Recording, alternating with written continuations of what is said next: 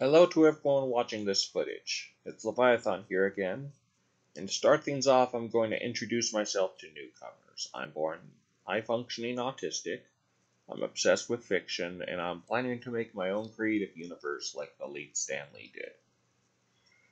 I hope that I am making things satisfactory for you guys in terms of the quality of the videos and such, and I apologize in advance if I fail to do so. For this video, I'm going to introduce 3 new characters, all of which are unique in their own designation, if that makes any sense, you know? And if you guys bear with me, I'll read the 3 of them to you. Here's the first one. Elasti-Car. Real name, inapplicable. Height, 5 feet 7 inches. Weight, 75 pounds. Status, hero, and Legion of Stretchers member. Base, 2 Earths, mobile. Intelligence, 2.5 brains. Behavior, loopy, protective, and overly goofy. He never really cares if someone judges him for how senseless or random he is. Lethality, only when threatened or during a fight. Weaknesses, extreme temperatures. Powers, he possesses all the powers of a common car, along with the powers of uncanny elasticity and the ability to speak English. Eyes, yellow headlights. Hair, none. Origin. One time, Madame Shear felt that she should create a being with a variety of elastic-based capabilities. Ironically, when the process of making it was complete, Shear realized that she created a talking purple car with elasticity and an unbearably goofy personality. Being named simply Elasti-Car, the new creature went to make himself useful and eventually helped the demonic Destiny with a fight against the villainous Spino-Sapien.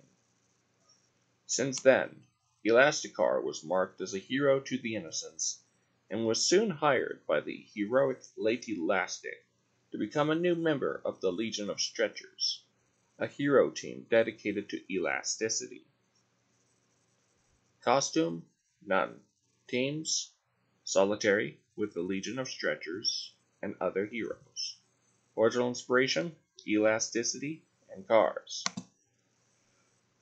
I hope that's an interesting character for you guys and such. Very unique. And here's the next one that I'm going to introduce. I hope you guys are on board with the sequencing and such. Thank you in advance. Famish. Real name, unrevealed. Height, 6 feet 2 inches. Weight, 207 pounds. Status, hero, and Universal Misfits member. Base, altered dimension, mobile. Intelligence, 3 brains. Behavior, protective yet craving. She'll always try to cure her insatiable hunger. Lethality, only when threatened or during a fight. Weaknesses, her stomach. She has no healing factor. Powers, she possesses a large, sharp-toothed mouth on her stomach that could eat any form of matter. She also has some martial arts skills, along with possessing a huge appetite due to her second mouth. Eyes, blackish blue. Hair, bright brown in a ponytail. Origin. In the altered dimension, the native Hunger is rather a more unexpected version of her known only as Famish, who's so far trying to keep her powers from ruining her social reputation. One day, Famish was transported by portal to the default dimension, where she was recruited by Faceless to help the Universal Misfits deal with a Dracornet infestation. After dealing with the swarm, Famish was congratulated by the people she saved. After getting a Ring of Nourishment as a reward from Pym, Famish would enjoy helping the Universal Misfits and other heroes with objectives. Costume, she wears the same clothes as Hunger. Teams, solitary with the Universal Misfits and other heroes. Original inspiration, DC's Matter-Eating Lad. I hope that's an efficient one. If there's any characters that I mentioned you guys don't know much about, I apologize. I swear I will introduce them to you guys at some point in the long run. I promise. Here's the last character I'm going to introduce to this video. Galatea. Real name, inapplicable. Height, 6 feet 3 inches. Weight, 177 pounds. Status, hero, and marble duplicate of Aphrodite. Base, as Olympius, mobile. Intelligence, 3.5 brains. Behavior, loving and seductive. She always admires being compared with Aphrodite. Lethality, only when threatened or during a fight. Weaknesses, rejection, cosmic forces, and misogyny. Powers, she possesses the same powers as Aphrodite, along with the power to turn all or part of herself into marble. Eyes, sky blue. Hair, vivid gold and shoulder length. Origin, one time, goddess figured that since Aphrodite was so powerful in terms of her beauty, that there should be another one of her to accompany her. To give her company, basically. Using her cosmic powers, goddess created a marble duplicate of the goddess of love and beauty, whom she named Galatea after the ancient legend.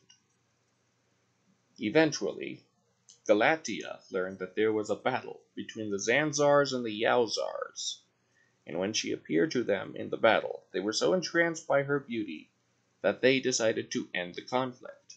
Since then, Galatea would always be accepted by Aphrodite as a lifelong friend and ally.